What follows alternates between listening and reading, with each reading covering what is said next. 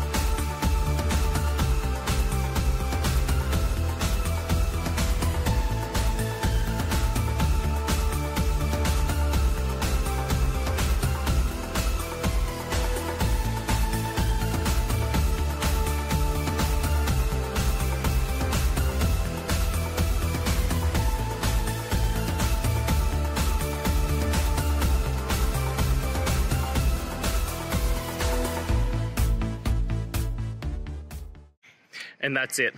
I hope that that's helped find the solution that you're looking for. And if it did, please, I'd appreciate it if you hit the subscribe button. Every time you hit it, it really helps. Now, I'll see you next time you need some technical help. And until then, have a good one.